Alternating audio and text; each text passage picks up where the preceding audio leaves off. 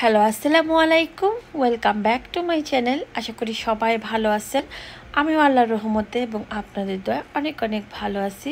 আর আজকের আমার এই ব্লগটি আমি দুপুরবেলা থেকে শুরু করছি। আজকে আমার হাজব্যান্ডের জন্য কিছু তার পছন্দের রান্না করব, সেটা আপনাদের সাথে শেয়ার করছি। আমি এখানে hot dog R with vegetable রাইসটা ফ্রাইড রাইস করব। এটার জন্য আমি এখানে 3টা ডিম, ব্ল্যাক পেপার, সয়া সস এবং এখানে হচ্ছে ব্রোকলি, আদা কুচি, টমেটো কুচি, ধনে পাতা কুচি, এরপর আমি কাঁচামরিচ, এরপরে আমি এখানে গাজর, পেঁয়াজ কুচি, এরপর রসুন কুচি, আর এখানে ক্যাপসিকাম অরেঞ্জ কালারে সেটা নিছি। আর এখানে আমি কিছু হট ডগ, যেটা বিফ সেটা আমি হট ডগটা নিয়ে নিয়েছিলাম, ছোটো করে কুচি করে নিয়ে নিয়েছিলাম। আর এখানে আমি প্রথমে 3টা ডিম এভাবে ভেজে নিচ্ছি। ডিমটা এভাবে প্রথমে ভেজে নিলে আমরা যখন ফ্রাইড রাইসটা করব তখন খুব ঝরঝরে ডিমটাও সুন্দর থাকে। আর আমি এই পর্যায়ে ডিমটা ভেজে নিচ্ছি। আর আসলে আমার হাজব্যান্ড এই হট ডগ দিয়ে এরকম ভেজিটেবল ফ্রাইড রাইসটা সে প্রচুর লাইক করে। আর সে কালকে রাতে থেকে আমাকে বলতেছে যে ওর নাকি অনেক খেতে মন চাইতেছে। আমি বলছি ওকে আল্লাহ বাছায় রাখলে অবশ্যই আমি তোমাকে দুপুরবেলা কালকে রান্না করে খাওয়াবো। তার জন্য আজকে ওর পছন্দের রান্নাগুলো ওকে আমি রান্না করে দিচ্ছি। আর এখানে আমি হট ডগগুলো ছোটো করে পিস করে নিয়ে এরপর সামান্য একটু আমি এখানে গার্লিক পেপার দিয়ে আমি সামান্য একটু ভেজে নিচ্ছি, যাতে করে সুন্দর করে একটা কালার আসে। কারণ এটা ভেজে নিলে একটা সুন্দর আমার কাছে অনেক ভালো লাগে। আর একটু ভেজে নেওয়ার পর আমি এটাও তুলে রেখে দিব, এরপর রান্নাটা করে নিব। আসলে একই খাবার আসলে প্রতিদিন খেতে খেতে আর ভালো লাগছে না। ভাবলাম হাজব্যান্ডের আজকে পছন্দের রান্নাগুলোই রান্না করি। আর সে তো অনেক খুশি খেয়ে, ওর নাকি অনেক অনেক ভালো লাগছে।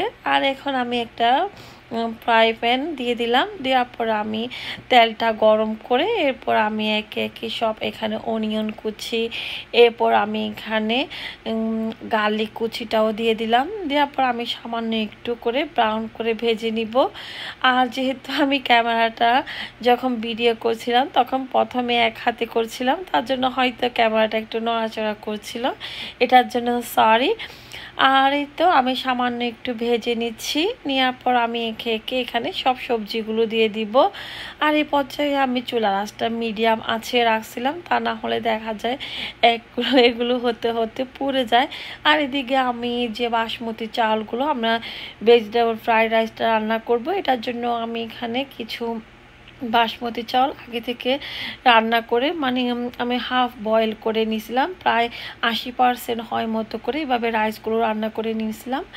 আর এখানে যখন অনিয়ন কুচি আর এখানে আমি রসুন কুচিটা সামান্য ব্রাউন কালার হয়ে এসেছিল, তখন আমি এখানে সামান্য লবণ, এরপর আমি যে সবজিগুলো ইউজ করছি এখানে গাজর কুচি, টমেটো কুচি, ব্রোকলি আমি দিয়ে দিলাম। দেওয়ার পর আমি সামান্য পরিমাণে যে কাঁচামরিচগুলো কেটে রাখছিলাম সেগুলোও দিয়ে দিচ্ছি। যেহেতু বেবিকেও দিব তার জন্য বেশি আমি স্পাইসি করছি না, বেশি কাঁচামরিচ ইউজ করব না।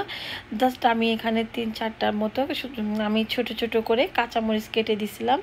তারপর সবগুলো একটু সামান্য একটু ভেজে নিব, যাতে করে ভালোভাবে সব সবজিগুলো সামান্য সফট হয়ে আসে। পর্যায়ে একটু পরে যখন সামান্য একটু কালারটাও একটু সামান্য চেঞ্জ হয়ে আসবে, তখন এই পর্যায়ে আমি এখানে প্রায় 1 চামচের মতো আমি এখানে সয়া সস দিয়ে দিলাম। দেওয়ার পর আমি ভালোভাবে আবার একটু নেড়ে ছেড়ে দিব, যাতে করে সয়া সস এবং সব সবজিগুলো ভালোভাবে মিশে যায়। আর এই পর্যায়ে আসলে ফ্রাইড রাইসগুলো যখন আমরা ভেজিটেবল ফ্রাইড রাইস রান্না করি, আসলে সব কিছু যখন রেডি থাকে রান্না করতে অত টাইম লাগে না, তাড়াতাড়ি অল্প সময়ে হয়ে যায়। আর এদিকে আমি যে 3টা ডিম আমি ভেজে রাখছিলাম সেগুলোও দিয়ে দিচ্ছি। দেওয়ার পর আমি সব সবজির সাথে এগুলো আমি নেড়ে চেড়ে দিচ্ছি।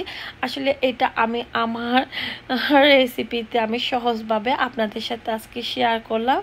জানি না কে কীভাবে রান্না করে, আমি আমার আসলে আমার মতো করে রান্না করছি। যদি কারো ভালো লেগে থাকে অবশ্যই কমেন্ট বক্সে জানাবেন। এখানে সামান্য একটু এরপর আমি ব্ল্যাক পেপার দিয়ে দিচ্ছি, আর ব্ল্যাক পেপারটা দিয়ে আবার ভালোভাবে সব সবজিগুলো নেড়ে দিব।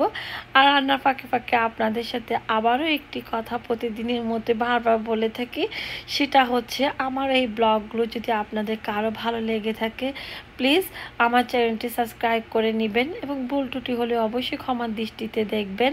আর এদিকে আমি যে সেদ্ধ করা বাসমতি চালগুলো নিয়ে নিয়েছিলাম সেগুলো দিয়ে দিলাম, আর এগুলো আমি ভালোভাবে স্পুন দিয়ে উলট পালট করে দিব যাতে করে সব সবজির সাথে চালগুলো ভালোভাবে মিশে যায়। আর সবজিগুলো দেওয়ার ফলে আসলে রাইসগুলো আরও সুন্দর দেখা যায়, অনেক কালারফুল দেখা যায়। যেহেতু এখন বাসায় থাকা সব সবজি দিয়ে আমি ফ্রাইড রাইসগুলো রান্না করছি, আমি হট ডগ দিয়ে ভেজিটেবল ফ্রাইড রাইসটা রান্না করছি। আর সব কিছু রান্নার পরে পরিশেষে আমি এখানে যে হট ডগগুলো আমি পিস করে নিয়েছিলাম ভেজে, সেগুলো উপর থেকে দিয়ে দিলাম, কারণ উপর থেকে ছড়িয়ে দিলে আসলে অনেক সুন্দর লাগে। আর এরপর আবার একটু ভালোভাবে নেড়ে চেড়ে দিচ্ছি।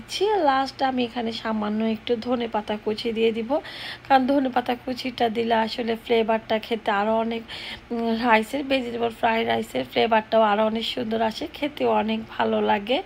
আর উপর থেকে আমি তো এভাবে ছড়িয়ে দিলাম ধনেপাতা কুচিগুলো। আর একটু পরে আমি আবার সবগুলো মিক্স করে দিব খাওয়ার আগে। এই পর্যায়ে আমি ভালোভাবে ঢাকনাটা দিয়ে দিব। আর এখানে আমি কয়েকটা কাঁচামরিচ দিয়ে দিয়েছিলাম যাতে করে ফ্লেভারটা ভালো আসে, কারণ রান্নার শেষে যখন দেখা যায় কাঁচামরিচ কয়েকটা ফালি না করে যদি এরকম দেওয়া হয় তাহলে অনেক একটা সুন্দর স্মেল আসে। আর রান্নাটা আমার অলরেডি ডান, এখন অন্যান্য কাজগুলো করে নিব এর পরে। আর আমি এখানে কিছু অন্যান্য রান্না বাকি আছে আমার হাজব্যান্ডের পছন্দের, সেটাও রান্না করে নিব। আজকে যতটুকু পারছি আপনাদের সাথে শেয়ার করার চেষ্টা করছি। আর এই রান্নাটা এখন বসে রেখে ভিতরে কাজগুলো আমি করে নিব। লিভিং রুমে এখন অনেক দিন ধরে পরিষ্কার করা হচ্ছে না, বেবি বারবার সে আসলে শোপিস বেশি রাখতে দেয় না, সে বারবার নামিয়ে সে ভেঙে ফেলে, না হলে সে একটা জিনিস এদিক থেকে সেদিক নিয়ে যায়। তার জন্য সে যখন পছন্দ করে ওর টয়গুলো, তার জন্য আমি চেষ্টা করি ওর পুতুলগুলো রাখার জন্য, কারণ এই সময় তো আসলে বাড়িতে কেউ আসে না, বেবির খুশির জন্য ওর পুতুলগুলাই সুন্দর করে শোপিসের মতো সাজিয়ে রাখছি। আর এদিকে আমি তো একটা এরকম শোপিসগুলো আমি সাজিয়ে রাখার পরে এখানে ফুলদানিগুলো ছিল, এগুলো আমি বাংলাদেশ থেকে আসার সময় আনছিলাম, আমার কাজিন সে আমাকে মেক করে দিয়েছিল, ওর হাতে স্মৃতি হিসেবে রেখে দিলাম। আর আপনাদের সাথেও শেয়ার করছি, অনেক অনেক মিস করি সবাইকে। আর চেষ্টা করি সবার স্মৃতিগুলো এভাবে একটু একটু হলেও কাছে রাখতে। আর সব কিছু বাসা ক্লিন করে এরপর এরকম মোছামুছি করে এরপর আবার কিছু রান্না বাকি যে আছে সেগুলো করে নিবে। এদিকে বেবিকেও শাওয়ার দিতে হবে, ওরও অনেক খিদা লাগছে। আর আপনি এদিকে টপগুলোও মুছে নিচ্ছি, যেহেতু অনেক দিন ধরে মোছা হয় না। আর যেহেতু জানলার কাছে আমাদের বাসাও একদম রাস্তার পাশে, দেখা যায় অনেক বাসায় ধুলাবালি হয়ে যায়, জানলা দিয়ে এসে এই পরিষ্কার করে রাখলে আবার একদিন পরে এরকমই হয়ে যায়। এত সব কিছু ক্লিন রাখার চেষ্টা করি, যেহেতু আমার একটু অ্যালার্জি সমস্যা আছে, সব কিছু পরিষ্কার রাখতে হয়, তা না হলে দেখা যায় অনেক সময় অ্যালার্জি থেকে অনেক ঠান্ডা সমস্যা হয়ে যায় আরও। আর এদিকে বেবি তো সে যেখানে পারছে সব জায়গায় ছড়িয়ে ওর টয়গুলো রাখছে। আর এর আব্বু বলতেছে তুমি তো অনেক কিছু করছো সকাল থেকে, আমি ঘরটা ভ্যাকিউম করে দিই। আর এর আব্বু বেবির বাবা সে ঘরটা ভ্যাকিউম করে দিচ্ছে।